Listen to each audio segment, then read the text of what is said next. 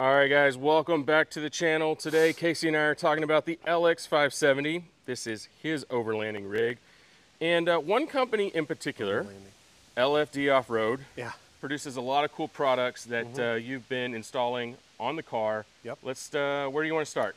Let's look down here real quick. So you can see I've got this winch, open road winch, on a hidden winch plate by LFD. And then underneath, I've got a skid plate. And, you know, it's a standard skid plate. It hasn't been off-road yet. You can see if you're an LX570 owner or a Land Cruiser owner or a Tundra owner,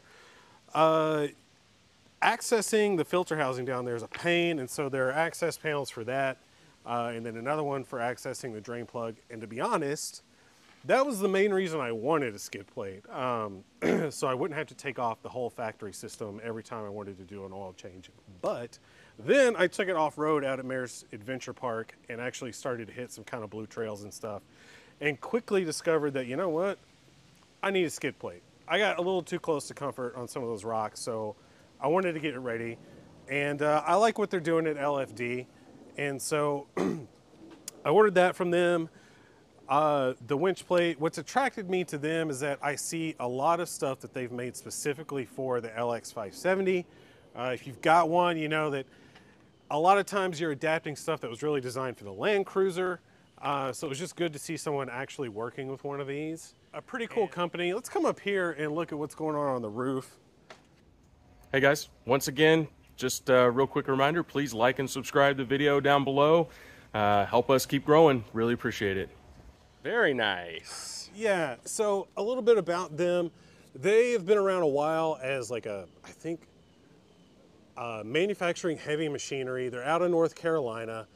And if you go to their website, it's pretty clear what happened was it's a bunch of dudes with manufacturing experience that also like their Toyota, Lexus off-roaders, and we're like, you know what? Let's start a division where we build stuff for our cars. They build it for their rigs, test it out, and if they like it and it's good, it goes to market. And so this is the factory roof rails. Yep. But from the factory, we don't get a lot of strength for really mounting up a lot of overlanding gear. No. And that's where these guys have stepped in and created something really cool. Yeah, so the factory ones are also curved, so it really inhibits a lot of your mounting options. So they've got this. This is, they call the heavy-duty crossbar kit, I guess, or package, that fits the factory side rails of your LX570 or Land Cruiser. I've actually got side rails from a Land Cruiser, which are longer to give me more space to put things.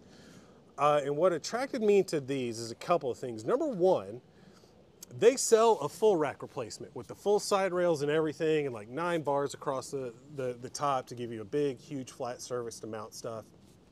And if you buy this, just the crossbars, and decide you want the full rack replacement later, these are compatible with that, and they'll sell you just an upgrade kit that just comes with the side rails and a few more bars.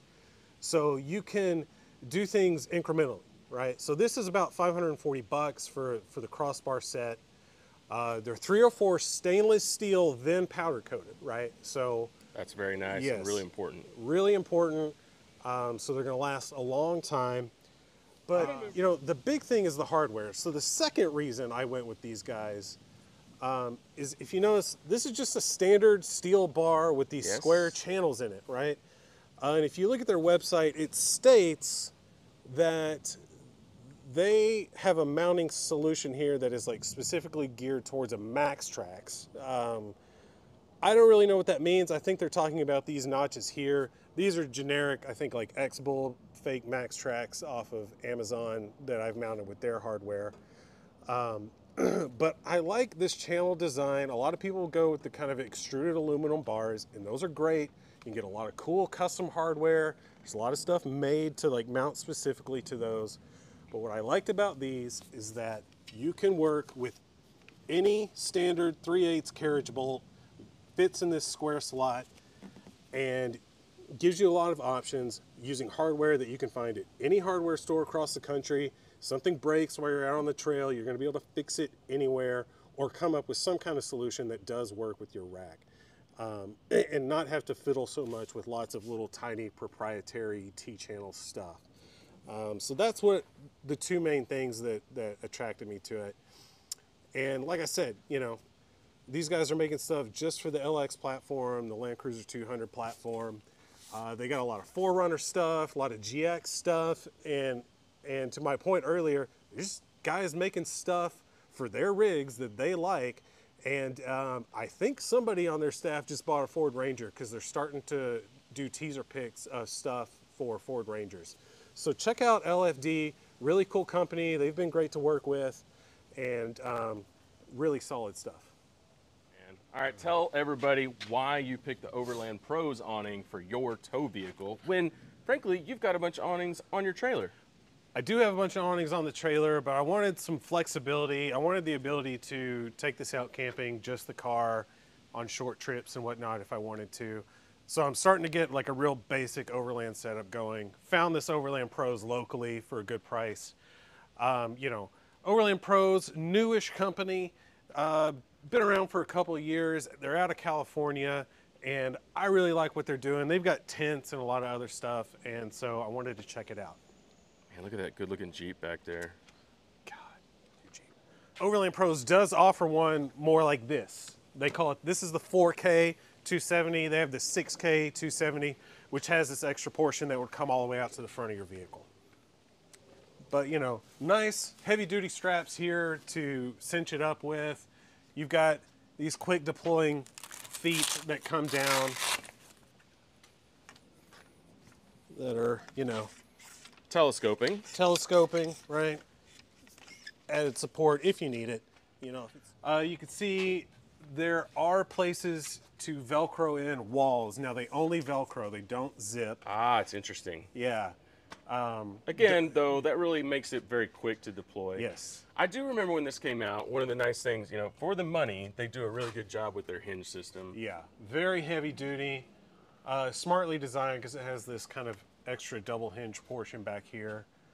And then, so if you notice this little track, I don't know if the OVS does this, but oh, yeah, you can get a little like accessory panel that slides in here, and you can, you know, it has drawers, or not drawers, but like little pockets and stuff to store things. Maybe when you're cooking. Yep. Something like that. Yeah, and all of the walls, I'm trying to look for it. If you notice, there's like this Velcro on the outside of all these things. I did notice. And that, I believe, is so you can actually do walls like along this, right? So you could just do one here and segment it off, and so you could have like a little privacy thing to change just on one little part of the awning. That's really nice. Yeah, it's really nice.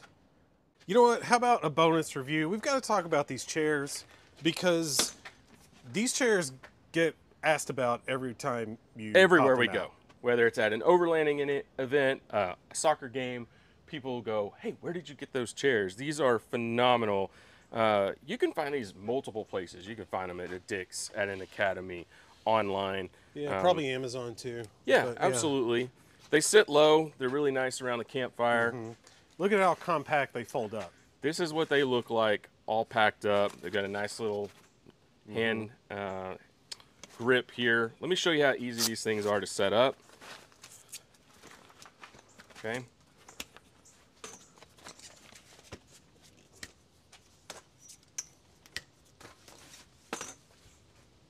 That's it. Done. That's all it takes. You're done. Yep. And just about as fast to pack up. Well, that just about does it for awnings. Casey's all packed up, but I'm going to sit here underneath my awning in my comfy chair for a little longer. Please like and subscribe. Really appreciate it. Growing like a weed, and you guys are helping us out. So next time.